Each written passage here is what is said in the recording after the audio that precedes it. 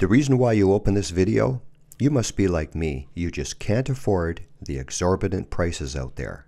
You want to know about the Photocy 1.7? This is a crystal clear lens. It really works in low light. This is the 35mm CCTV lens. Look how big it is, or how small it is actually. Sitting beside my kit lens, this is a 14 to 45mm, which is small in itself. It makes the Photocy look tiny, doesn't it? Look at the monster on the right, my Mitagon 80 to 200 that I bought for $35 on eBay. I also use that on my GH4. Back to the Photocy 1.7. It may be small, but it packs a powerful punch. It almost looks like a joke, doesn't it? But if you think that it works like a joke, then the joke's on you. It covers the range from 1.7 to f/16.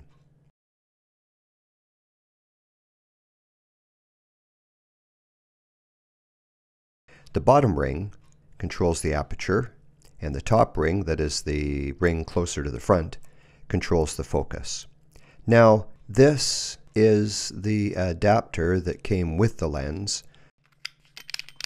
Of course, I had to order the appropriate lens for my camera, which in this case is the Panasonic GH4.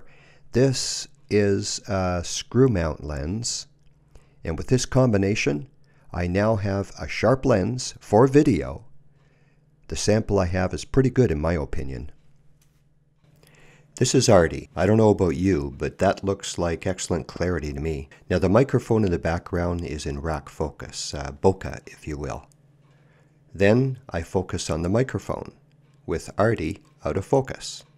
Then back to Arty, in focus again. Now keep in mind that this lens is all manual, there's no electronics. This is my camera, the Panasonic GH4. Now I haven't gravitated to the GH5 yet. I know, I can't afford that either. What I did was purchase the Atmos Shogun, which is an external recorder which provides 10-bit 422 resolution. If it only cost me $500, I could afford that. And the results are quite impressive, as you saw from the footage of our friend Arty. Okay guys, give me a thumbs up. Come on, I've never done a video like this before. You haven't seen any video like this before with me, have you? Come on, man, give me a thumbs up.